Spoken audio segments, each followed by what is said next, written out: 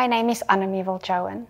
I grew up in a home where we knew Jesus. My grandma made sure that all 21 of her grandchildren, now there's 23, got to know Jesus. And I gave my heart to Jesus when I was in grade 1. Through my life, I have always been reading my Bible. I've been praying about things that matters to me. I have been attending youth, and later in my life I always attended a Bible study group. A few years ago, when my children were young and I was a working mom, I realized that it was much more important for me to spend time in my home and in my yard that needed attention.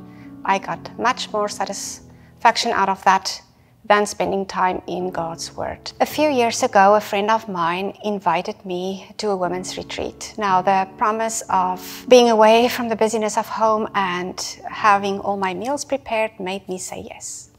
Little did I know that the Lord had bigger plans for me. The theme on this retreat was all about being a Mary rather than a Martha. Now, I spent my whole life being a good Martha. I never sat at Jesus' feet. When I came back, I started attending the women's morning group here at Southridge, and a whole new world opened for me. I have grown spiritually so much. I have learned to dig into the Word. I have learned to start my day each day with the Lord. Psalm 143 verse 8 became a part of my life. Let this morning bring me word of your unfailing love, for I have put my trust in you. Show me the way I should go, for unto you I entrust my life.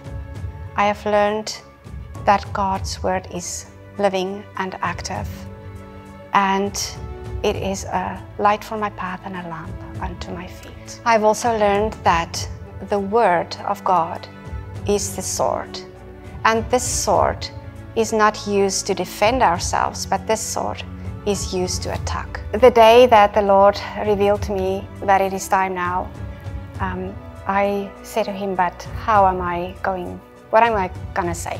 How am I gonna do this? And he gave every single word of what I had to say.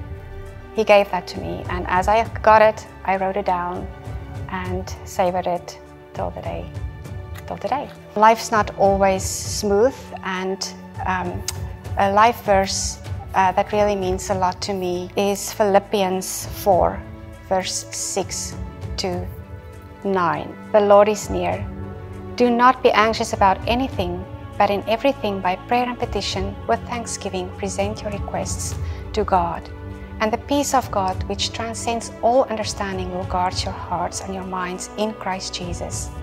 Finally, brothers, whatever is true, whatever is noble, whatever is right, whatever is pure, whatever is lovely, whatever is admirable, if anything is excellent or praiseworthy, think about such things. I have grown spiritually so much. God has even called me into the women's ministry here at Southridge. And this is the next step for me to be baptized as a follower of Jesus Christ. Have you made Jesus Christ the Savior and Lord of your life? Absolutely. And is it your desire today to get baptized? Yes. Well, let's not hold up. Let's move you over here. There we go. Annemie, it is my privilege to baptize you in the name of the Father, the Son, and of the Spirit.